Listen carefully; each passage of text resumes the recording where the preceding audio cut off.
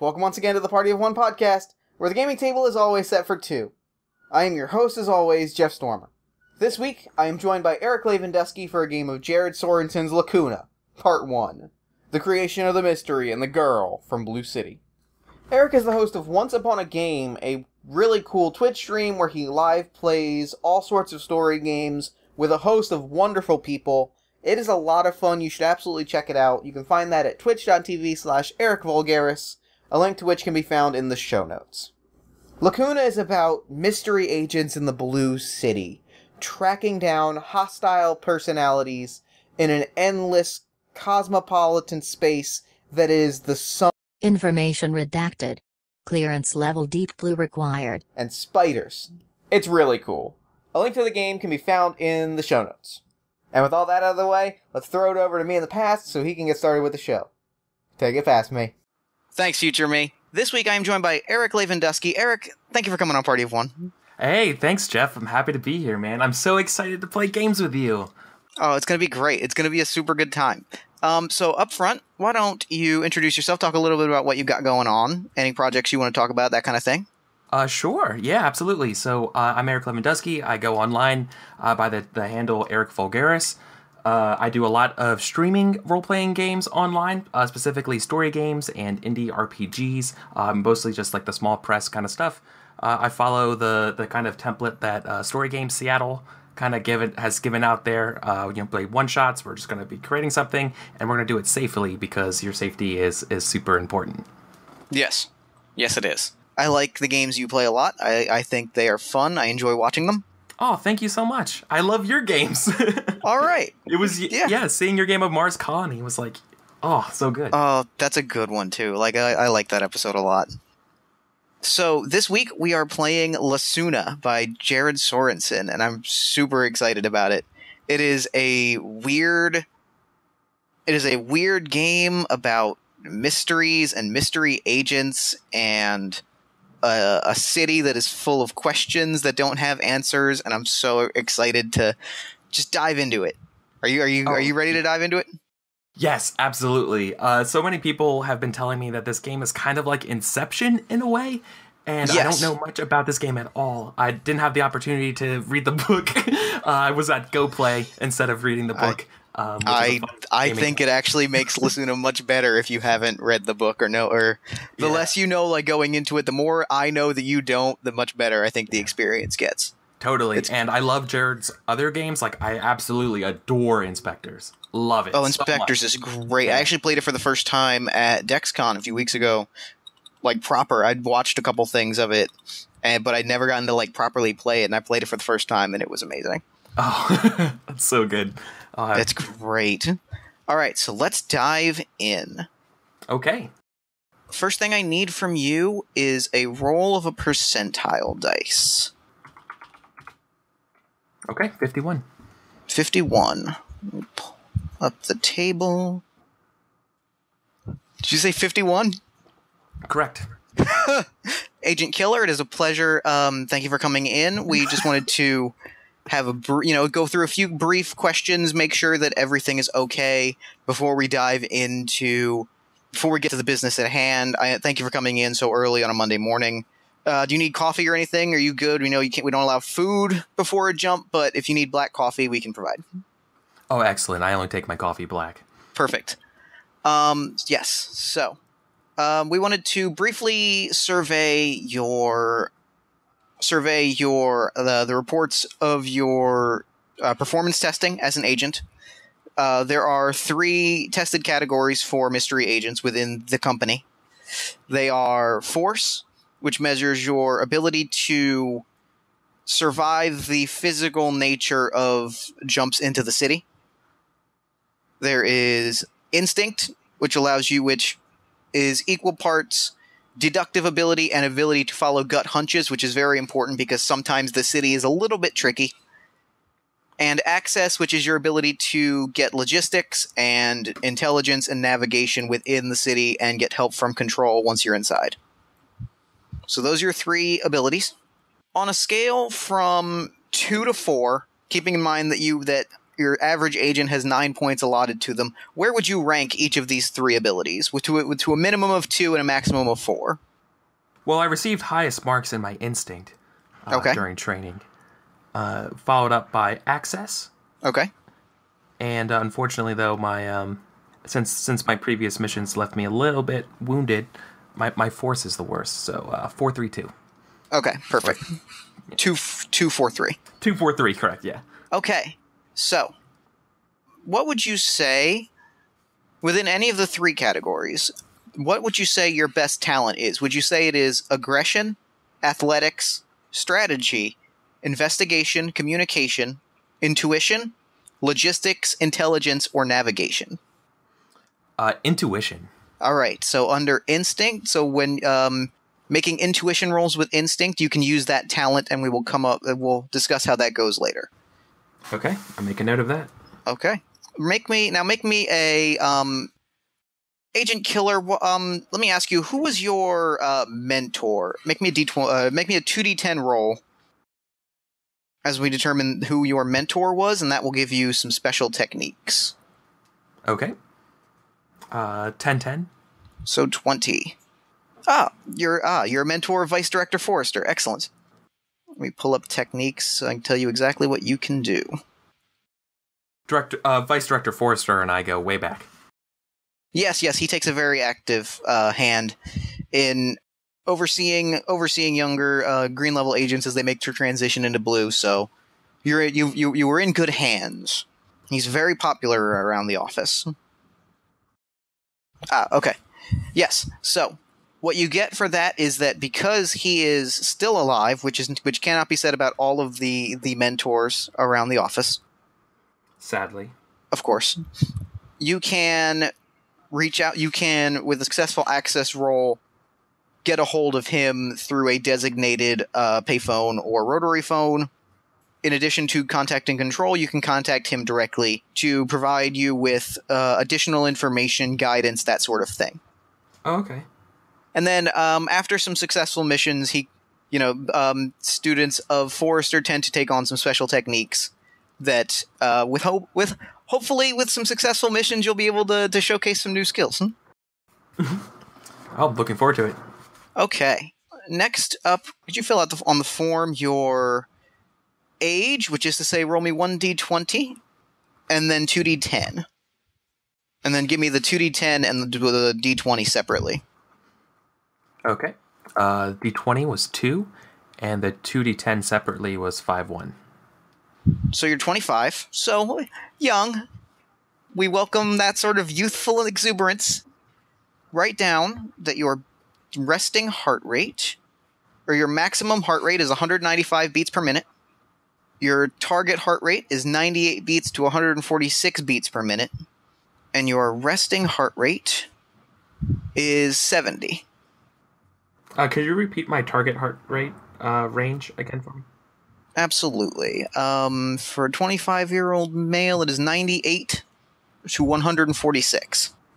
And as you know, for mystery agents inside the city, it is less of a concern. There's no real physical danger so much as there is danger of your heart rate exceeding your target level, exceeding into danger and causing panic attacks, catatonia, death, etc., so forth. The usual things.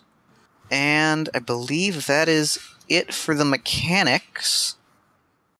As the final phases of our screening process, I wanted to ask you a few questions to develop a basic psych profile. You know, standard procedure. First question, and I get a lot of eye rolls at this, but I have to ask it because you never know. You see a turtle on the beach, you flip it onto its back. How do you feel about that? I feel pretty good about it. I helped the turtle. Great. You're not a replicant. We appreciate knowing that. Yes, the void comp is standard. You know, we get a lot of laughs about it, but we do need to confirm, because if we were to send a replicant into the city, who knows what would happen. Chaos. Exactly. Okay. I'm going to show you an image, and just tell me what you see. What's the first thing that you see in this image? I see a skull. Skull. Perfect. A human skull. Perfectly normal. Same question? Dancing bears. Dancing bears. What's the last movie that you saw? The last movie that I have seen was Terminator 2. Terminator 2. There's those robots again. Yep. What's the last song that you listened to? Ooh. Genghis Khan by Mike Snow. Okay, this all seems perfectly normal. I think that we're ready to go.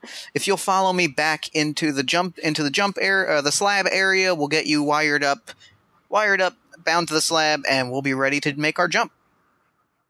Excellent. All right.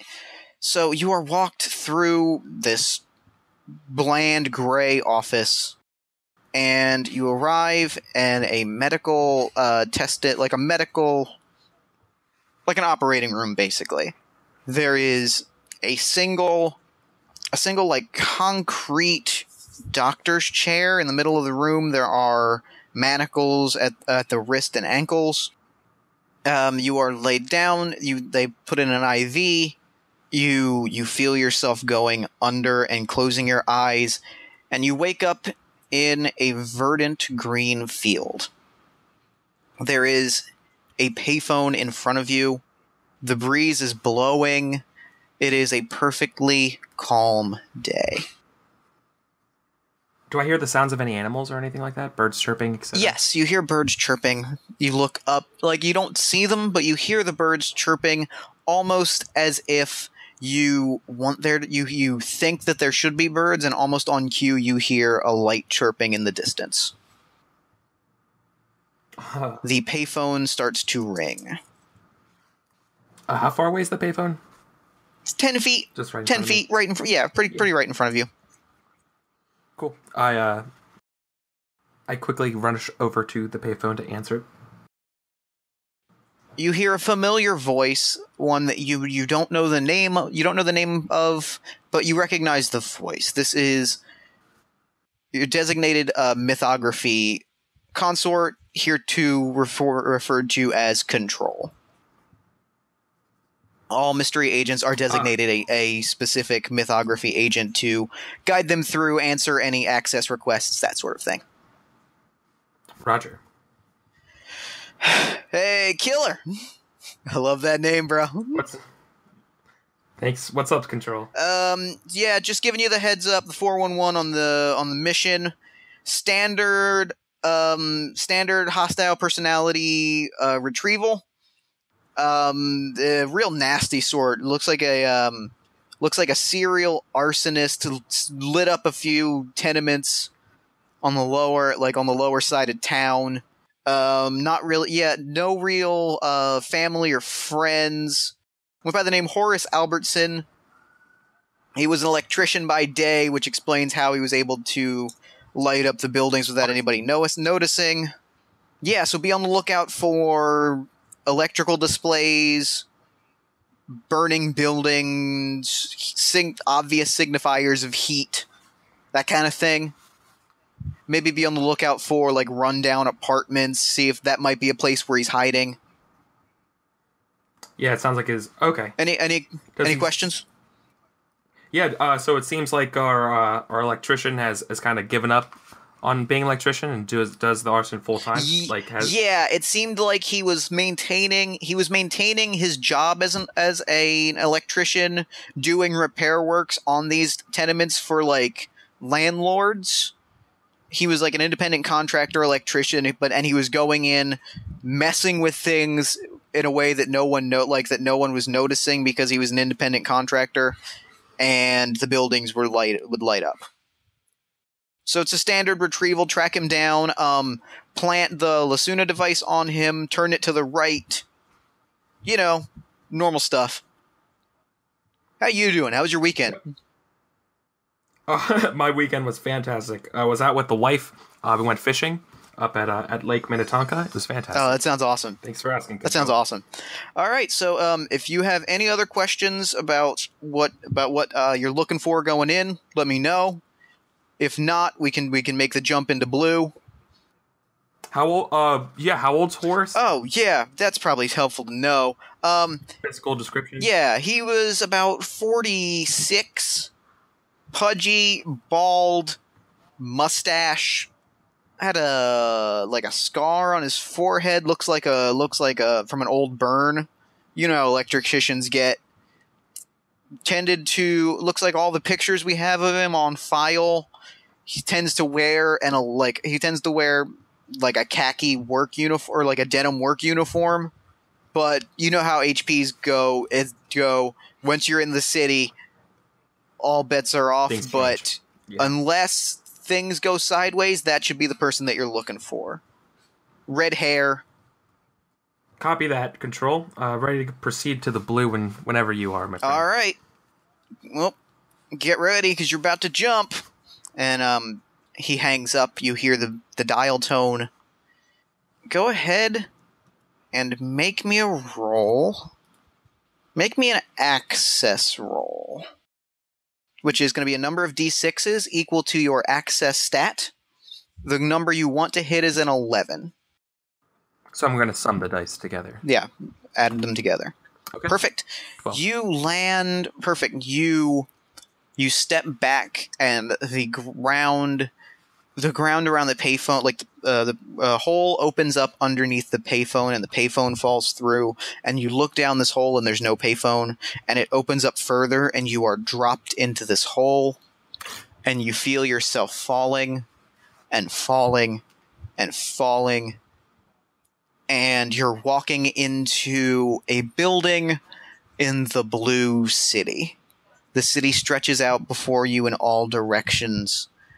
The high-rise cityscapes look familiar, but also like you almost could identify what city it is. But as soon as you start to think that you know it, it changes a little bit. It's never what you expect. You see why it gets the name Blue City, because it's perpetually in a state of blue twilight. There are people moving about with their faces to the ground. They don't appear to you in any sort of real. You can't really see them in detail per se, but they're like shuffling through their day-to-day lives. Sure, like the trench coat, fedora, holding a newspaper kind of thing. Yeah, exactly. You Okay. You're walking into this building, this tenement high-rise, surrounded by nondescript, gray-looking buildings, all bathed in this blue twilight. I'm sorry. I kind of imagine something like a kind of a brutalist architecture kind of style building. Yeah. Is that? Yeah. Okay. Absolutely. So you walk in. There is an empty, doorman's desk or security desk. There's no one there. There's some papers scattered about.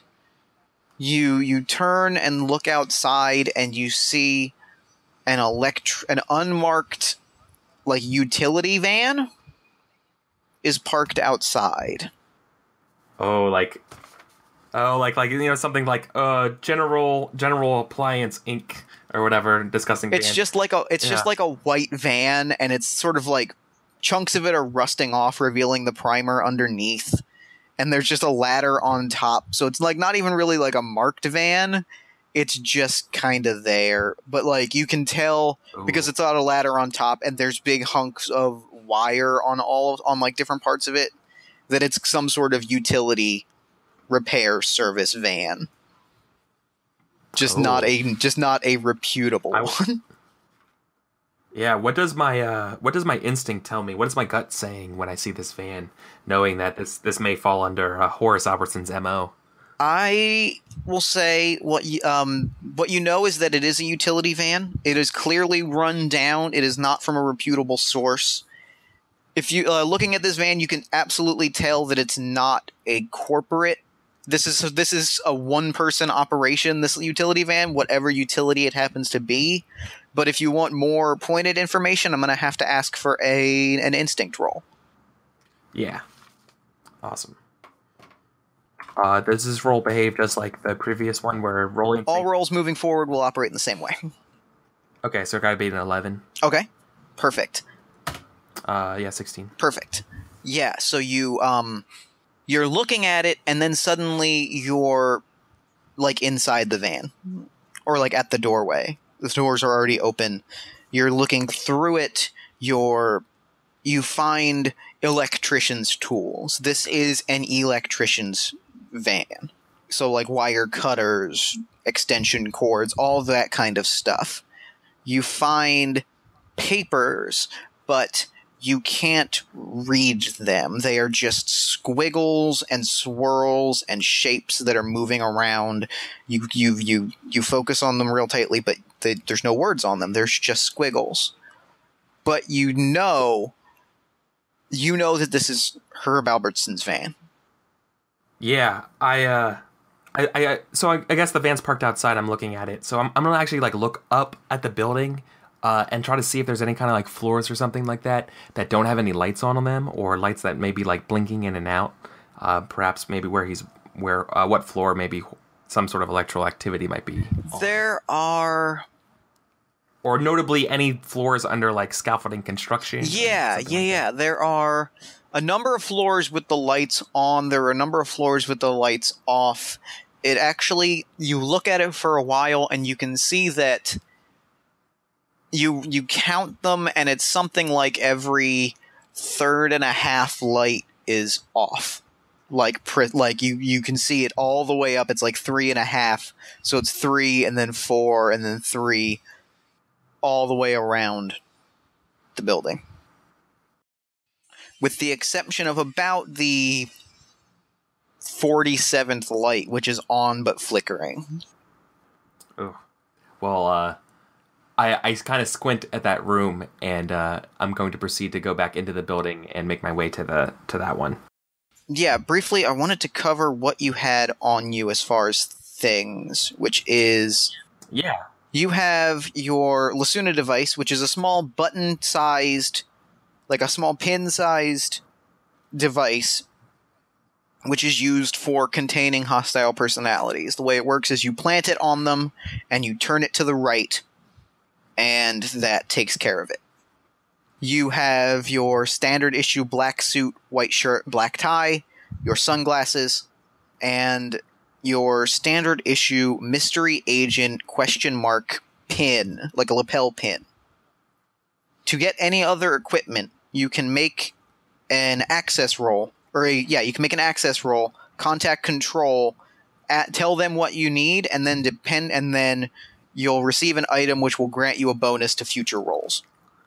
Oh, awesome. Then prior to making my way up the stairs or whatever to that room, I'm going to go over to the empty front desk, and I'm going to hope there's a telephone there that's working. Oh, I forgot the most important mechanic of Lacuna. Mm-hmm.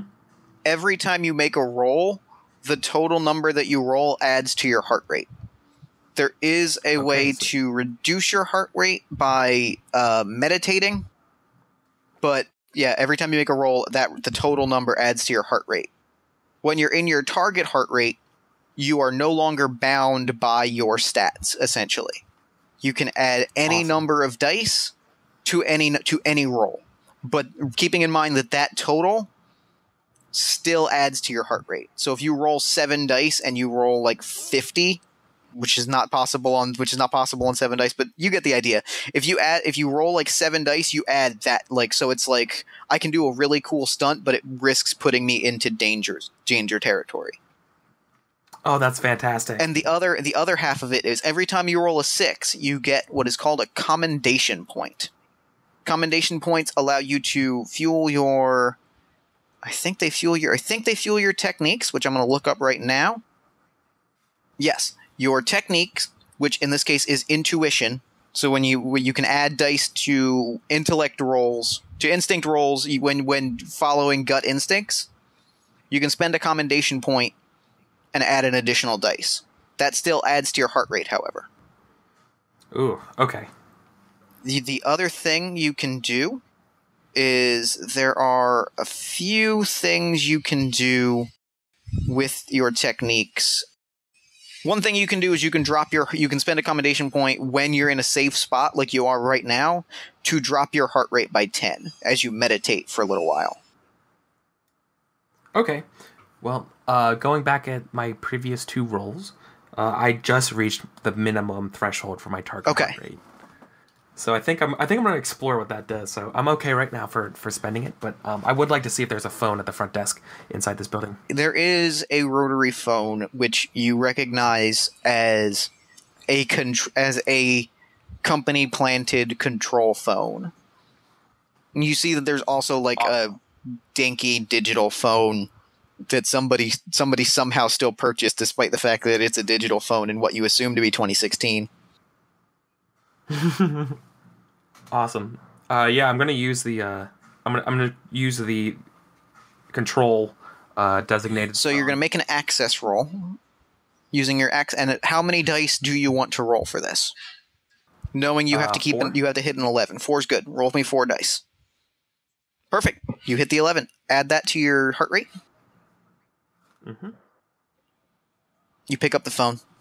You actually go to dial, but you don't have to. What's up, killer? Oh, just automatic. It automatically connects. Oh, that's so cool. Yeah. Oh, hey, control. I'm gonna need a couple things. I'm gonna need a control key. I'm gonna need like a skeleton key for the rooms in this building. Totally. It's already on your person. Cool. And I'm going to need I'm gonna need a small firearm. All right, make me another access roll. Well, you can choose for the fire. What else are you asking? Like, what all are you asking for? I was gonna ask for either a firearm or a stun baton. Stun baton. Let's go with stun baton. That sounds cooler. Okay, so I'm gonna ask for one more roll. One of these 2 is successful. You can choose which one, and that's gonna get you a +4 item. So would you like a +4 skeleton key or a +4 stun baton? Ooh, I'd rather have a skeleton key. So what that does is when making rolls related to the skeleton key, anytime you're making anytime you use the skeleton key, you get a +4 bonus to the roll that does not add to your heart rate. Okay, I see how it works. Cool. Yeah, it's like a free die. Okay. And it's based on the number of dice that you roll. So if you had only rolled 2 dice, you would get a +2 skeleton key. Yeah. So make me another roll for your stun baton. I'm going to use 46 again. 12. Perfect. You get a +4 stun baton. And add 12 more to your heart rate. Mm-hmm. Cool. And they just show up on my person? The skeleton key shows up on your person. Skeleton keys on you. Stun baton. Hold on. And he hits some key. You hear him hitting some keys. Sure. I imagine it's like inside my suit jacket. You know, like... Stun baton's in the van. I think that should be okay. I'm not sensing another personality in there. Anything else, killer? I love that name. I know you do, Control. No, that'll do it for me for now. Copacetic. And he hangs up. All right, take care. Cool. I'm gonna go pick up my my stun baton. I'm gonna try to go to the back of the van. Yeah. Great. Yeah, you're inside the van. You pick it up. You find yourself back in the lobby again. So, like, there's a brief flash of you grabbing it. Mm-hmm. And then you're back in the lobby. I'm going to look for access to an elevator or stairs. If an elevator is not available, I'm going to take the elevator if it is. There is an elevator, but to get it to come to your... Like, you're looking at it, there are, like, 9 buttons. There's, like, a block of 9 buttons that all point arrows in different directions. So... If you wanted to get the elevator, I would ask for an access roll. There's also stairs that have some police tape on them, but you could push through the police tape without making the roll. But you would have to take the stairs. Ooh. Okay. Yeah, I think I'm just going to take the stairs then. And go up to the 47th floor. Well, I'm gonna mutter myself, I wish I asked Control for a glass of water. So you're walking.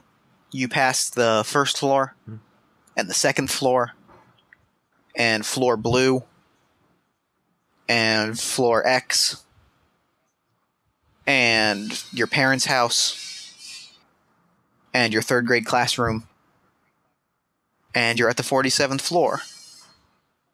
The door is shut. You move the hand, like you push it. It is locked shut. Oh, yep. Expecting this, I'm going to go ahead and use my my skeleton key. Make me an instinct roll. Add 4 to that, and then choose how many dice you want to roll.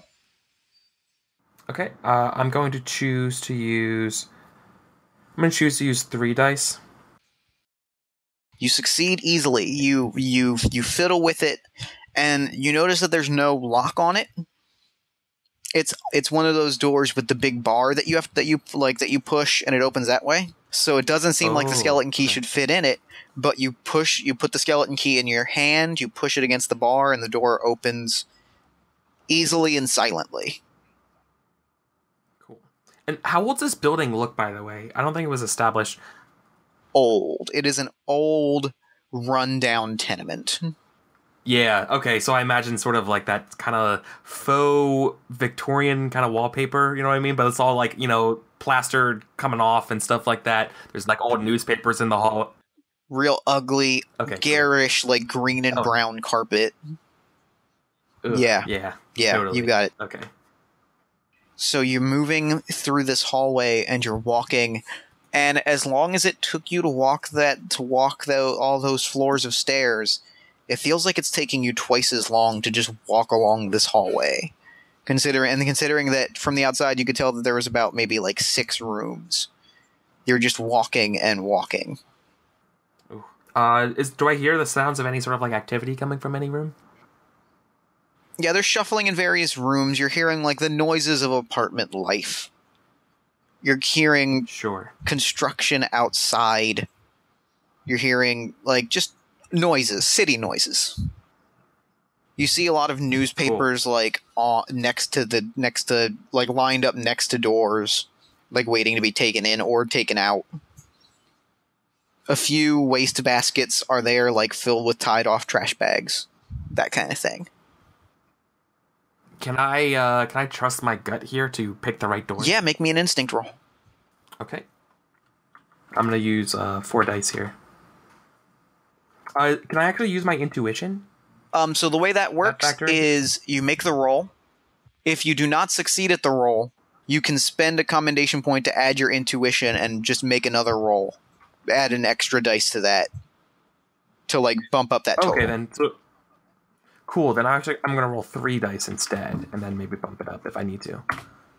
Perfect, and you get a commendation point. I'm outside of my target range now. Okay, let me pull up exactly what happens. Because that means that things get difficult. Mm-hmm. You may want to take a few moments and meditate. Yeah, I might want to spend one of those commendation points. Yeah, what does it feel like when, as I push myself to do these things? Do I feel like my heart getting faster even when I'm in my target rate? Does my target rate make me feel as a person different? Yes. So the way it feels is when you're at your resting heart rate, when you're in the green zone, you feel calm. You feel the chemical cocktail that they've injected you with to like put you under. You feel that, like you can feel that working, and you feel calm and content and peaceful. When you're in your target range, you feel equally like you are getting a really good workout. Like you feel the burn, but you also feel like Superman. Like you feel like you could just do anything. There's no limit to what you do, especially when you're in the city. You just feel like you feel like you own the city. Yeah. Okay. Yeah. Kind of like what I imagine then when you have like a runner's high, or like when you're exercising, that's like massive second wind, and you're like, oh man, I have so much energy and this. Yeah. Potential. Exactly. And yeah. Awesome. Okay. Okay. Yeah, I was feeling pretty good climbing those stairs, opening that door, and walk down this hallway. And then once it passes that, then it starts to feel like you're having a panic attack. It starts to feel like you're having an anxiety attack or a panic attack, where your hands start to shake, you start to sweat. You look around, the hallway starts to sweat. Everything is getting a little wavy. Yeah, I would like to take a moment to meditate and kind of like get a hold of yourself. Yeah. So you're in this hallway and you just lean against a wall. Yeah, exactly. Like the one arm. That like kind of like classic lean where someone just goes against the wall like with their forearm and like brace themselves and put their hand on that other side of their wrist, kind of thing, and like close their eyes. Yeah, I'm gonna take a quick moment of a respite, and that would bring me down. Does it take any roll or anything? Just spend a point, and you can. I think you have 3 at the moment that you. I think it's 3 at the moment, or 3 at the moment you can spend. So you spend one of them. It drops your heart rate down 10 beats per minute. So where are you back in your target? Are you feeling good? Yeah, I'm back in my target. You're leaning and you see. Normally you can't read, like in the city, but you're looking at the wall, and the tacky yellow wallpaper, like the floral designs, start to arrange into letters that just say like, "Easy agent, easy killer." I smirk and shake my head as I pick myself off the wall, straighten out my suit and stuff, check my pockets, make sure I got my skeleton key and everything, and get ready to find the door. And the last thing to note about heart rate is when you're past your target heart rate, you tend like you're okay. You feel like you're starting to have a panic attack, but you're okay. But once you pass your maximum heart rate, everything you do becomes risky, and everything you do can result in injury and death. Ooh. Yeah, okay. Everything you do becomes what is called a risky action. So you want to make sure your heart rate, you want to keep an eye on your heart rate to make sure it doesn't go above your maximum. Okay. Yeah, right now I'm, just for the audience knows, I'm at 139. Yeah, okay. So your maximum is 195. So you're okay. Even if you pass your target, you're okay. It just, that's when it starts to feel like your heart's beating a little bit too fast. And then once you hit 195, you're in the red zone, and that's when you risk having like a heart attack. Yeah. Okay, cool. I imagine this whole like game, if this game was a movie, maybe there's like this, whenever I go up a different level or whatever, the heartbeat, we hear the heartbeat sound kind of change a little bit or something. What I'm envisioning is that, like, in the same way that you saw the letters form of, like, easy killer, you start to see, like, when your heart rate keeps going up, you see that wallpaper and, like, the pattern on the carpet literally turn into heartbeats, like heart rate monitors, and it starts going more and more erratically. Oh, cool. Yeah, it's almost like pulsing. Yeah. Yeah. Awesome.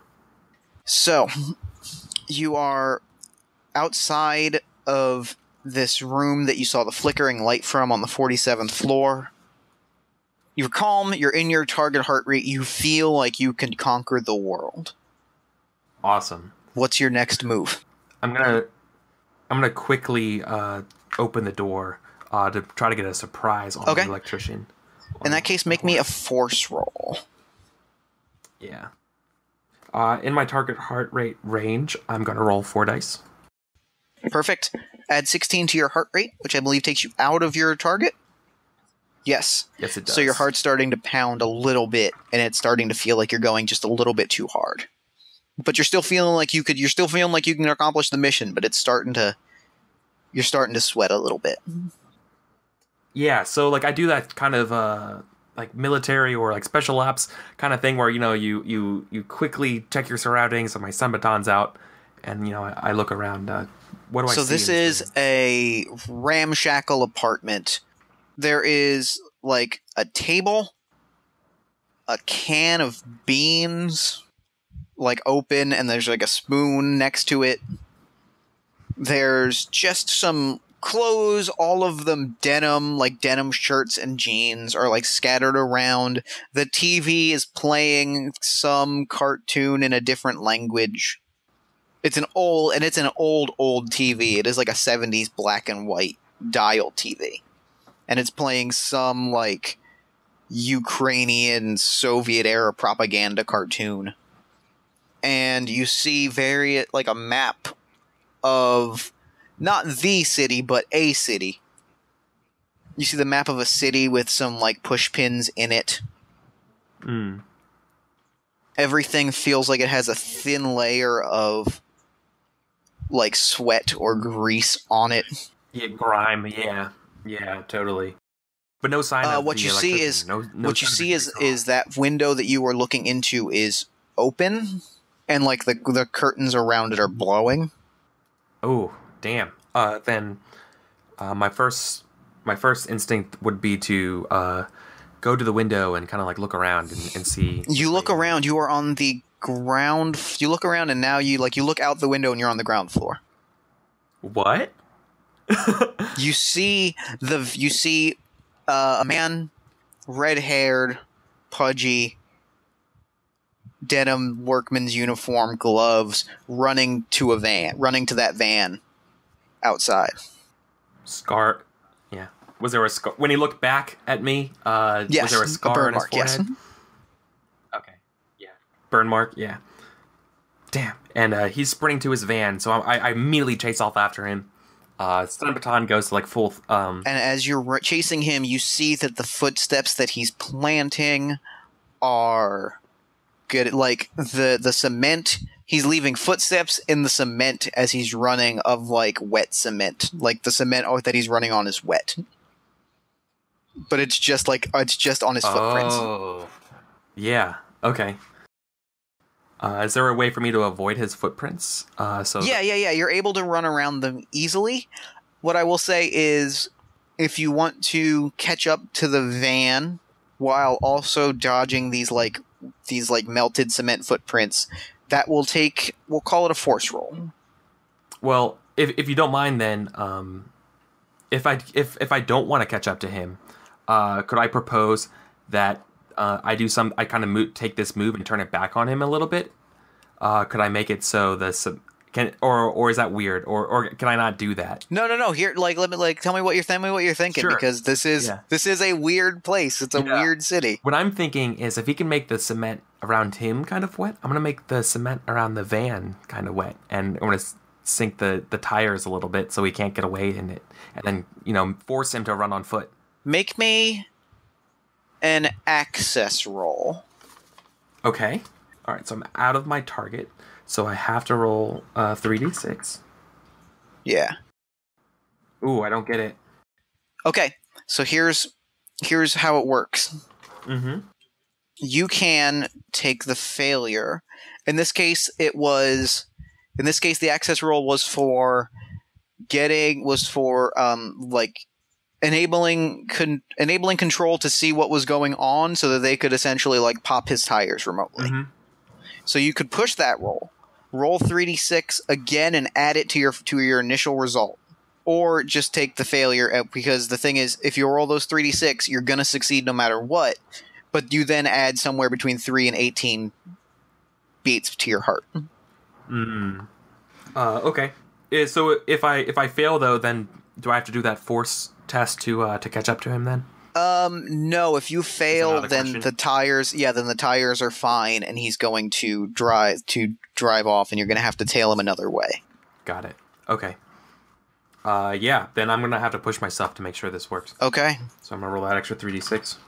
7. Okay. Okay. So add 16 to your heart rate. Mm-hmm.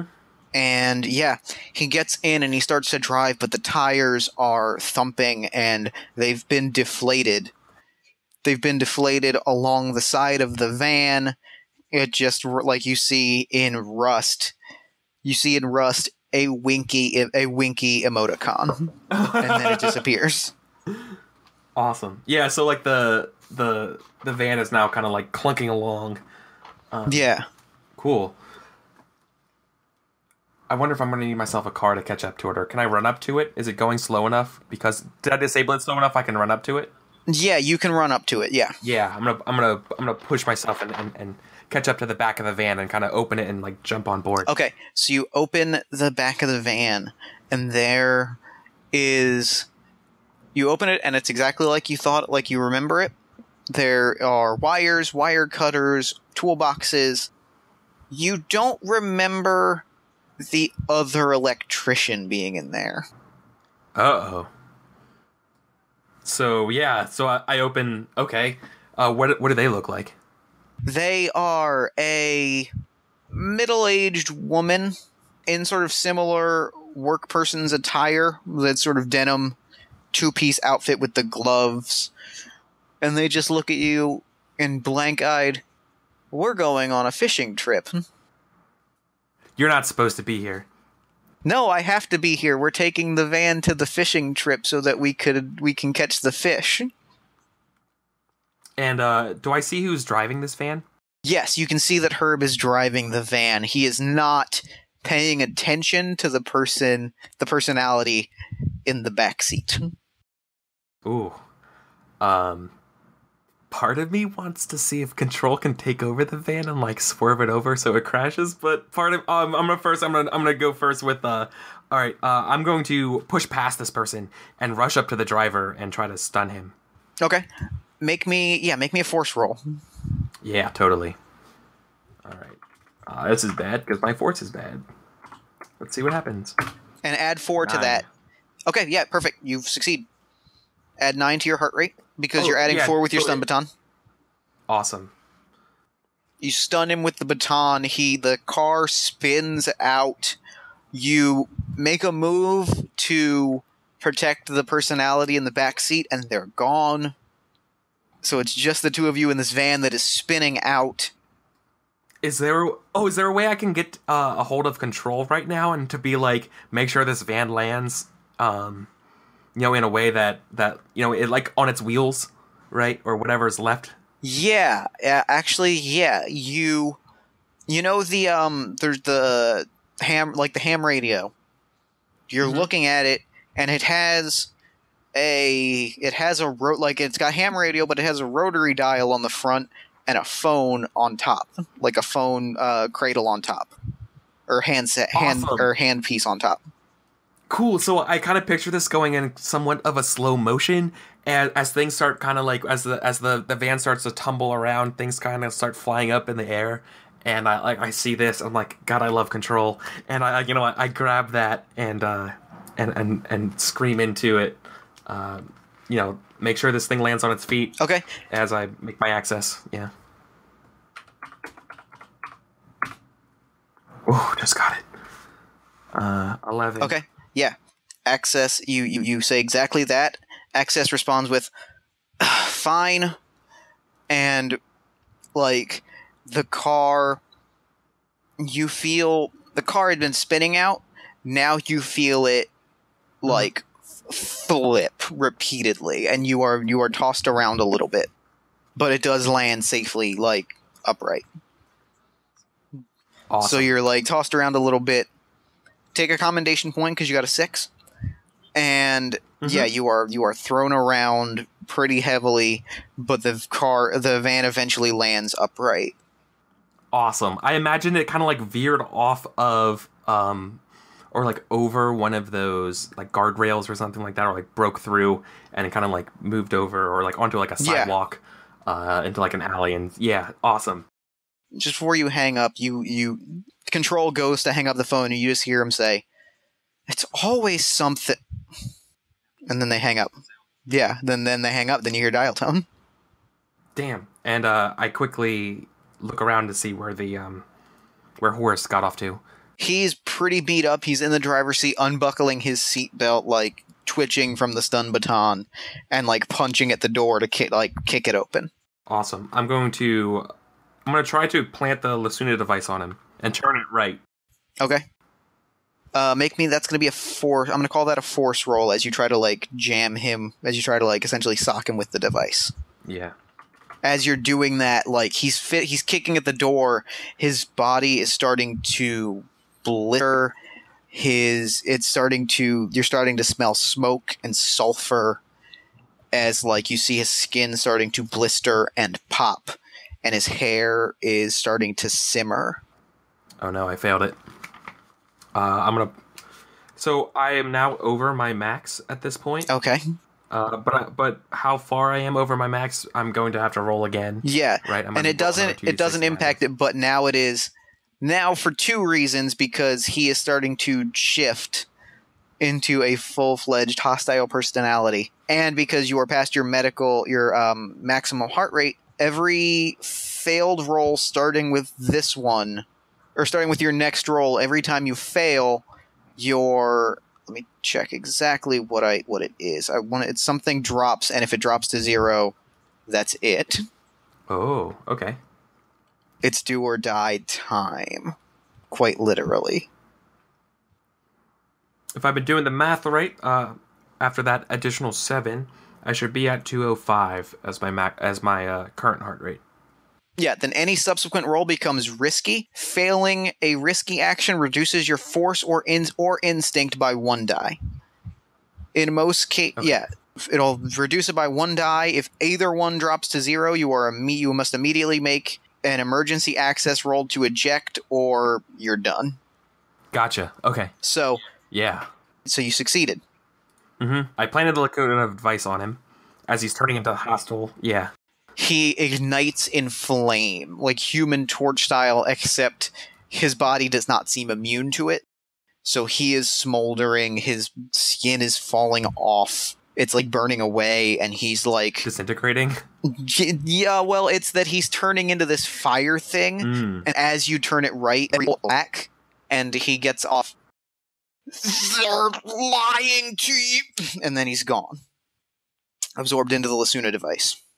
Oh, man. So is it like this disgusting fiery capture of a Pokeball? Like into this little like device? Yeah. Yeah, kind of. Yeah, basically exactly like that. And now you are alone in this van that is badly fire damaged. The phone that was on the ham radio is like melted and charred and broken. Sure. And you just hear from it, "Get out! Get out! Get out now! Get out, killer!" But like you go to like mess with it, you go to mess with the phone, and it's too hot to even touch. So the last thing you're gonna have to do is find another like rotary phone or something. You're gonna have to like move around the city to find your thing so you can call access to get you out. Ooh. Okay. I'm gonna have to use my. I don't want to say like I want to use my instinct to find the closest phone. No. That's exactly what I want you to do. Yeah. I was gonna say.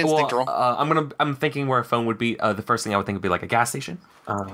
Sure. And I'm going to use my instinct to figure this out then. Okay. And this is a risky action. Okay. You succeed. You find a gas station. You find a phone at there's a payphone at the gas station. You know that it's the kind that you need. You make a move for it. Make me the access roll to jump out of the city. Sure. Were there any cars at the gas station? Were they like all like empty or like bombed out or also charred or something like that? Yeah, every car you're passing is burnt to a crisp. Oh. The walls of the buildings are covered in soot, and the buildings themselves are starting to waver with heat. Like everything is smoldering and heat is causing them to like wait, like, you know what I mean? Like heat mirage. Yeah, totally. And like everything is burnt and burning, and the smell, like you see no smoke, but the smell of smoke is overwhelming. Ugh. Yeah, I'm gonna grab that. I'm probably gonna cough a little bit, and as I grab that rotary phone. Okay. So I'm gonna use my access. So that was a failure. Okay. So what happens is you pick up the phone. Mm-hmm. You tell Control to like jump you out. Mm-hmm. You hear the familiar Control voice, and he says to you, "I know there's no form and no labels to put on to this thing we keep," and then he hangs up. So I'm like, "Control, listen to me, and like I just hear this. Oh. And then you hear that, and then the payphone itself melts. Oh. Like slowly and awkwardly, but it just melts. You don't need to make another. I'm going to say you don't need to make another roll to find another payphone because there's at least one other in the gas station. Oh, cool. Oh, yeah. Maybe that was the one that's like outside the gas station. Now I'm gonna like go behind the counter or something like that. You know what I mean? Yeah. Totally. Yeah, there's an attendant behind the counter who's standing there, and he's looking at you, and he sees you go for the phone at the counter, and he's like, "That's my mother's. Don't touch that." I'd be like, "Just 1 second, it's an emergency. It's my car." Car? I don't have a car. I have my hand out, look, I'm trying Right. to, like, what, just 1 second, 1 moment, and I'm going to grab the phone. Yeah, okay, so make me that roll, and if you can, feel free to push this one if you do not hit 11. Yeah. Remind me one more time about pushing. What do I have to do? Is that just if I fail, roll again? Yeah. But this time it's a risky X. Perfect. Oh my god. You rolled a 12. You make the call, you wake up. You are on the slab. You thrash against the wrist thing, like you thrash against the manacles with the wrist for a minute. You feel the second chemical cocktail like inject into your IV, and a few moments later, you are calm. There's a med tech is standing next to you, and he's like, "Gum." Am I like covered in sweat? Yeah, you are drenched in sweat. Yeah. Is the guy offering me gum the voice I hear on the phone? Is it Killer? No, it's a different voice. Different. You've actually never met that particular voice. Okay. Mythography is kept very separate from mystery agents to ensure that they are kept. Sure. Operational security. Yeah. Yeah. Okay. Totally. Okay. I bat the guy's. I'm a gesture of holding some gum or something out of the way, and I'm like, and you're laying there in this empty room, and you're surveying it, and thank fucking Christ, it is exactly the way you remember it. The concrete slab that you're resting on, the manacles, the payphone in the corner. Wait. And that's game. Wait. Oh, what the hell? No, we got more time. Let's keep going. That's game. Oh, man. So, yes, you successfully completed the mission. You did not receive a proper commendation, but you would receive a technique from Deputy Director or Vice Director Forrester. Mm-hmm. Gives you special commendation. Everything is back to normal, you think. Wow. This game is awesome. This is like the Inception game. Oh, it's a little bit Inception, and there's a little bit... We didn't really get into it, but there's like a little bit of paranoia in there, because there's different clearance levels and stuff. It's super cool. I love this game. Yeah. I love the intrigue. And it's one that I've wanted to... Yeah, it's one I've wanted to be on the show for a while, so this is... I'm it worked out so well. Yeah, this is awesome. Oh, man. The only complaint I had was that you kept rolling so well. I didn't get to really mess with you because opening up the curtain a little bit, there's a mechanic called static where every time you fail a roll, it increases and things get weirder. And it's like, even if you push the dice, like, the static still goes up, and then, like, surreal things start happening. One of the things they suggest is that you encounter a personality. So when you opened up the car, there was a lady there. There's an attendant when you go in the gas station. Control is supposed to start out really friendly and get, like, aggressive and mean and confusing. And I was like, and you kept rolling so well that I only got to do a little bit of it, but I was so happy with what I got to do nonetheless. You did a fantastic job if that's all. I know, because we were using Roll20, like, the rolls are there. I know I felt weird that, like, it was just kind of like, I kept succeeding, so we kept going forward. But I could see there was so much undercurrent. Like, I could literally see that when you were describing things. Like, oh boy, there's way more here. Yeah, it was so good. I love it. I think it might be weird, but I played this guy like he's a trained person, so it wasn't like super confused. Like, oh man, why is this all going on? No, I think that's good. Like, and it's sort of natural, whether or not you kind of know that what the game's about. It's kind of natural to gravitate more towards that. It's one of those how you react to the experiment is part of the experiment Yeah. things. Oh yeah, like if you know you're being observed, like if you know this is this thing, this is what's going on. Yeah. And so it's more. I've found in like reading and like the games of this that I've played and stuff, people more naturally, especially when they don't actually know what the game's about, people more naturally gravitate towards like, I'm a trained agent, I know what I'm doing, than the opposite, because they don't want to seem like they don't know what they're doing. And it plays into the narrative so well. Absolutely. Well, I have never played this game until now. But I did hear that it was something Inception-y like, and I mean just the front cover tells you everything you need to. But oh my god, the artwork, the design, the work is so good. Yeah. It's so good. This is fantastic. This is really cool. I would love to do more of this. I love Lacuna now. This is just seeing what it can do. It's super cool. That heart rate mechanic, adding stuff. Yeah, good job. Oh, and I love the heart rate mechanic. It may add so much tension because, like, you hit that target rate, and then you're like, oh, well, this is going to be easy. And then you pass it, and you're like, wait. And then you pass the maximum, and suddenly, like, you're in a death spiral. It's cool. My question about the game, maybe you could help me real quick.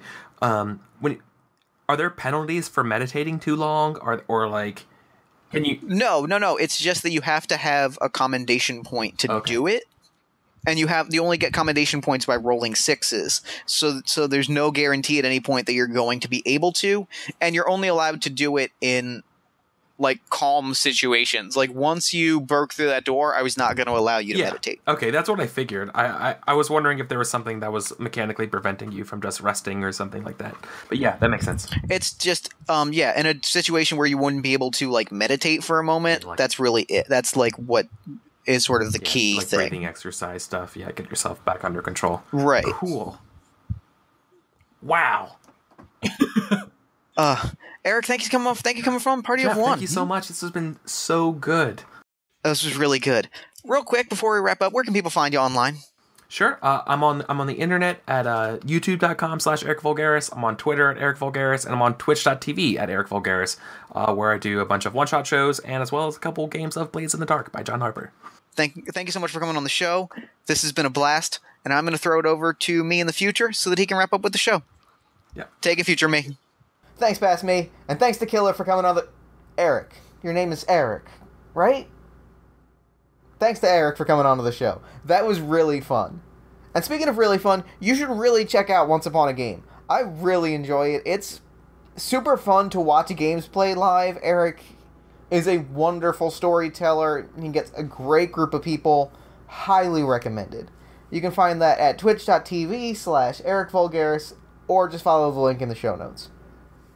You can also follow Eric on Twitter at Eric Vulgaris, and head over to his page at ericvulgaris.com, where you can see actual player reports, links to Once Upon a Game sessions, and more.